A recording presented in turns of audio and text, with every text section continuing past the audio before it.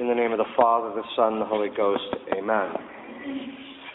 Pope Gregory XVI wrote in his encyclical Miraribus, quote, "Nor can we predict happier times for religion and government from the plans of those who desire vehemently to separate the Church from the state and to break the mutual concord between temporal authority and the priesthood. It is certain that that concord, which always was favorable and beneficial for the sacred and the civil order, is feared by the shameless lovers of liberty," unquote. In 1964, in the encyclical Quanta Cura, which is issued the document The Syllabus of Errors, under number 55 we read by Pope Pius IX, "The Church ought to be separate from the state and the state from the Church as a condemned proposition."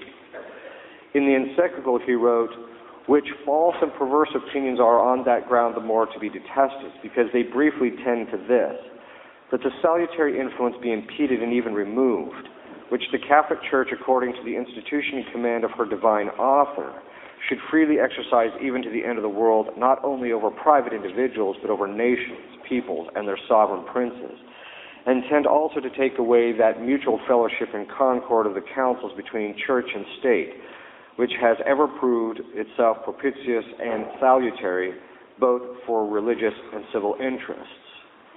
This is an important point, because what the Pope is pointing out is that the Church has a divine right passed on, given to it, because by divine authority, Christ gave to it the right to pass judgment on matters that pertain to faith and morals. Now, there are certain things which the state also passes judgment on, which also pertains to morals. And therefore, because their spheres overlap to a certain degree, it means that in the eyes of the Church always had the right to pass judgment on whether the state's judgments in those matters, its laws, etc., fulfilled the requirements of the natural law and the divine positive law. Leo XIII wrote in his encyclical Libertas Praestantissimum, "There are others, somewhat more moderate, though not more consistent, who affirm that the morality of individuals is to be guided by the divine law, but not the morality of the state. For that in public affairs the commands of God may be passed over and may be entirely disregarded in the framing of laws. Hence follows the fatal theory of the need of separation between church and state. But the absurdity of such a position is manifest. Nature herself proclaims the necessity of the state providing means and opportunities whereby the community may be enabled to live properly, that is to say, according to the laws of God. For since God is the source of all goodness and justice, it is absolutely ridiculous that the state should pay no attention to these laws or render them abortive to contrary enact menu." Now, what Leo XIII is asserting is what St. Thomas Aquinas says, that the principal end of the state is happiness. And that is the happiness of its citizens. What does this happiness consist in? It consists in acts of virtue. In other words, the state's whole function is to make sure that the citizens can lead virtuous lives so that they can attain their final end, which is ultimately the beatific vision. Now, the finality of the state proximately, that is what it's properly or directly ordered to immediately, is this virtue of its citizens. But that itself is remotely ordered to the end for which the Church was constituted, which is to lead to the beatific vision, that is our happiness in heaven. This means, therefore, that if the state separates and does not have to consider the morality that God had established, then they are, by that very fact, vitiating against the very structure and nature of a state, which is constituted for the happiness of its citizens. For it is impossible for the citizens to be happy when they act immorally. Pope Pius X condemned the separation of church and state in France in his encyclical Vehementer Nos, writing that the state must be separate from the church is a thesis absolutely false, a most pernicious error. Hence the Roman pontiffs have never ceased, as circumstances required, to refute and condemn the doctrine of separation of church and state. So in the eyes of Pope St. Pius X, this has been a constant teaching of the pontiffs always, that there cannot be a separation of church and state, until recently. This has been a problem since the Second Vatican Council. Pope Benedict asserts that the separation of church and state is, quote, a specific achievement of Christianity and one of its fundamental historical and cultural contributions. Now, it's hard to see how it can be an achievement and a contribution when it's systematically condemned by the prior popes as an error. So what does this mean? Does this mean the Pope's not the Pope? No, it means he's a Pope. It just means that because he's not speaking infallibly in these particular instances, he can fall into error. There are some basic principles about, okay, what do you do when one Pope says one thing and other popes say another? Well, it's quite simple. The preponderance of the evidence is the general principle. So if there's a number of popes that say it's condemned, but one comes along and says, no, it's okay, you follow the tradition because of the fact that there's a consistency, and God would not allow the church for a long period of time to consistently teach error. It's not possible. Franzeline, who was an expert at the First Vatican Council and probably the person who wrote the document on infallibility, wrote in his book in dealing with what do you do when one pope says one thing and one pope says another. And he says, well, if it's something that is consistently clear throughout the tradition, he says it's his opinion that you do have to disregard what the subsequent pope says because it's not in congruity with the tradition. But then he makes another observation, another location, which is quite important in this particular context.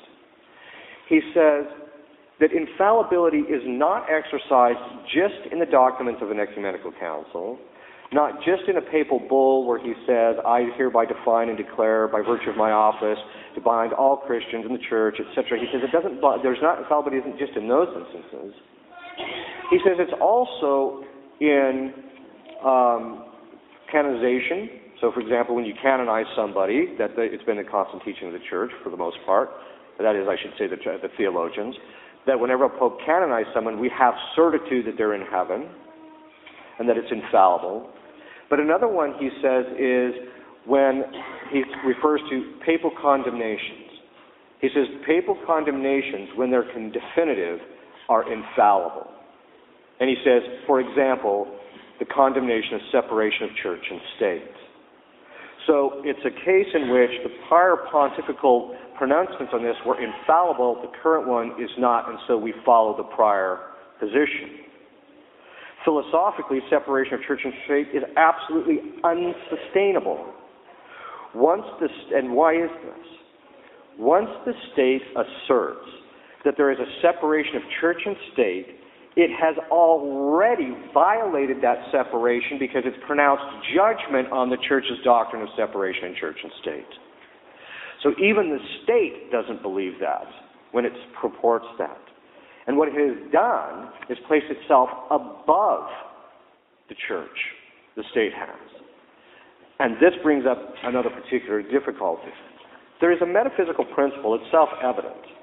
And basically this principle states this. If in a particular category of being there are two things that are different, there is by necessity an inequality. What does that mean?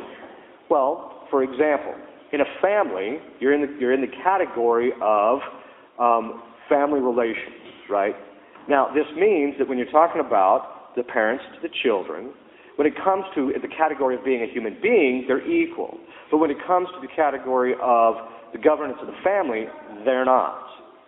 Because the children are below the parents, despite the fact that today it seems to be a problem that kids are telling the parents what to do.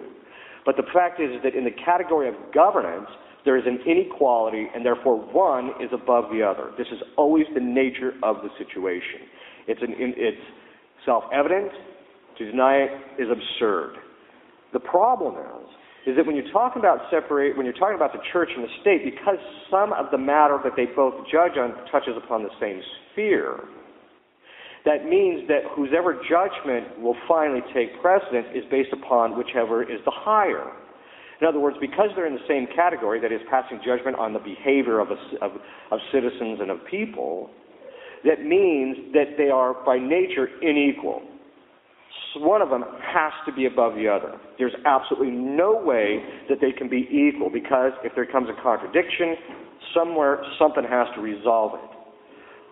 The separation of church and state is really the state's way of usurping the authority of the Catholic Church and asserting itself over it by pronouncing a judgment on its doctrine, and especially on its moral code.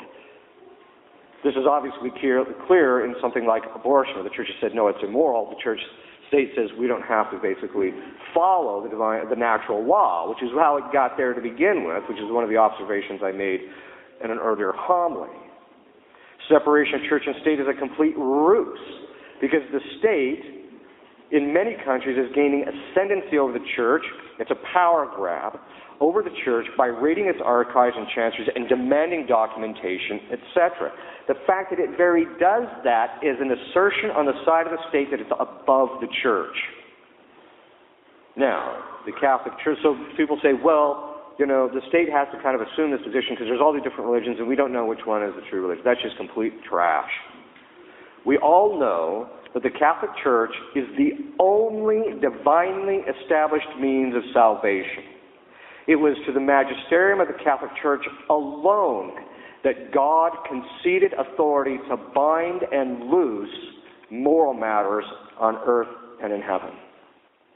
Therefore, it only pertains to the Catholic Church to be that which passes judgment on the state.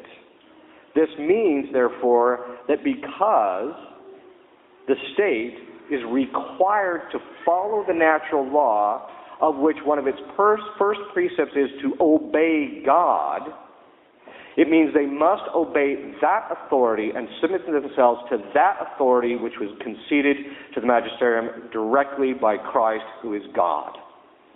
That means, therefore, that only the Catholic Church has a right to pass judgment. The Protestants don't. Why? Because God didn't concede it to Luther. Christ didn't say to Luther, you have right to bind and loose. He didn't give it to Muhammad.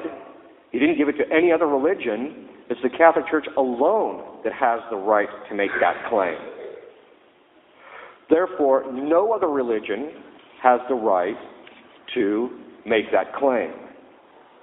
Again, the natural law demands obedience to God. And this also means that God promulgated the divine positive law to which the state must submit. The state must submit to revelation because it's from God. And how do we know this? Matthew 28:19. Go therefore, teach ye all nations. Christ specifically gave the apostles the right to teach every nation what they are bound to obey. And this is a very important point. This means that the state must be confessionally Catholic in order to fulfill the requirements of the natural and divine positive law, because they must accept what is revealed.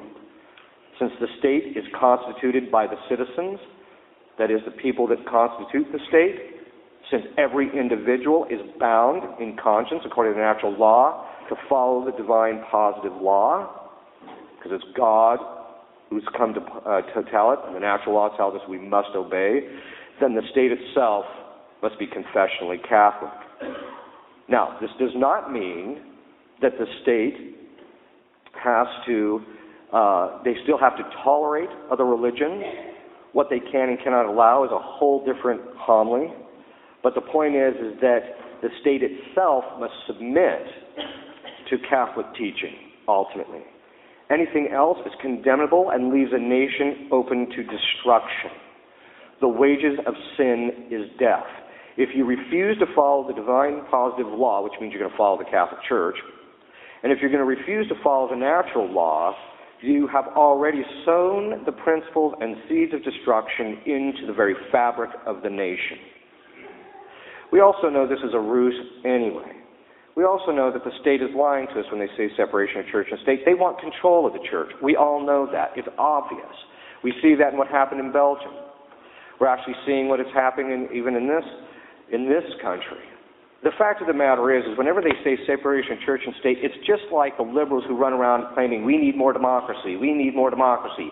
Yeah, you're only saying that so that you can weasel in, to destroy the authority of the person in charge, so that you can get the authority, and then what do? Like all liberals, they are absolutely dictatorial. And this we are seeing the fact that they're cramming legislation down our throat when it's manifestly against the will of the people. This is a sign. It's the same kind of behavior when they sit there and they say, no separation of church and state, or this, that, or the fact of the matter is what they're really doing is it's a power grab. The health of any state is directly proportionate to the degree that its laws and constitutions are in accord with the teachings of the Holy Roman Catholic faith. Anything less, and the seeds and principles of destruction and annihilation have already been sown. In the name of the Father, the Son, and the Holy Ghost. Amen.